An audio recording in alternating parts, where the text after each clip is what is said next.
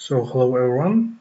So right now I will show you the simulation of the bots that you need to create. So first we open this bot. Its name is food delivery.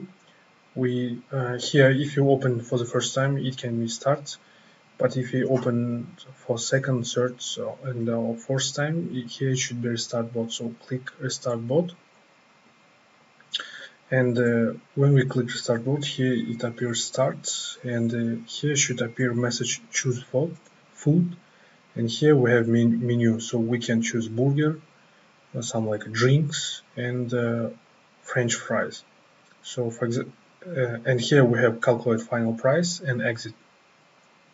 So let's first choose burger, and when we choose burger, here we have menu of two burgers. Chicken burger with price 600 tenge and beef burger with price 800 tenge. So let's choose chicken burger. So the chicken burger added to our order. Then we, for example, want to choose drinks, and we have three options. So Coke for 200 tenge, Sprite 190, and Fanta for 200. Let's go with Coke. Then I want to add fries.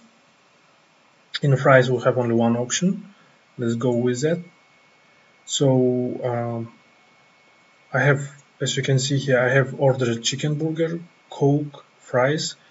Then I want to order one more burger, like beef burger. Now I want to know my final price. So the final price should be the sum of this beef burger, fries, Coke, and chicken burger.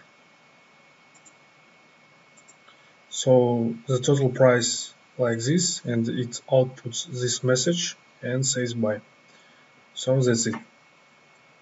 Now let's say that we want to do again one more order, and we type start, and again we have some options, but at this time let's say that we decided to choose nothing and just click exit. So we click exit.